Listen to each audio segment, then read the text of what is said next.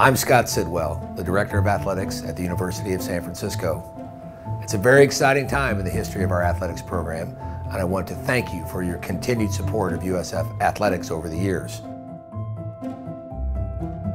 With your continued support, we're able to provide the best experience possible for our student athletes and coaches as we strive to develop programs of national distinction while providing our student athletes with a world-class educational experience at one of the nation's leading Jesuit institutions. One of the 4 pillars of excellence in our department is to aim higher. I am pleased to the progress we have made in executing our facilities plan to better serve our students. We have already completed the first phase of major renovation projects to our facilities with the goal of providing our coaches and athletes the best opportunities to excel. I am here in historic War Memorial Gymnasium at the Sobrato Center, the home of our entire athletic department, which recently celebrated its 60th anniversary. Opened in 1958, Memorial Gym is already hearing and seeing renovations taking place as we look to ensure our student athletes and coaches have the facilities needed to remain competitive on a national level.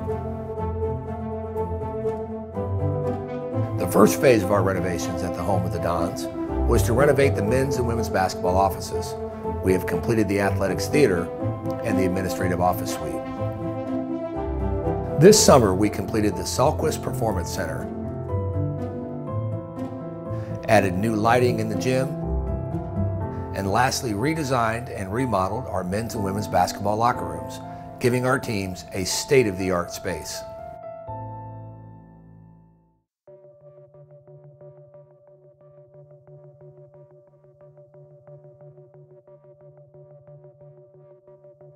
All of this construction comes on the heels of our other distinctive projects.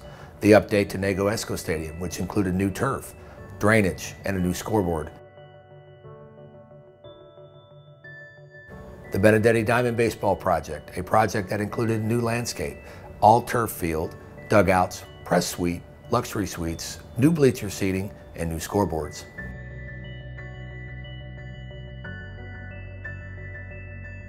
Certainly a landmark time for progress, but there is still more work to be done. We have already begun work on a new Sobrato club level, enhanced experiential seating inside War Memorial, which includes bar and food service, and a unique gathering place for fans to enjoy the games and events.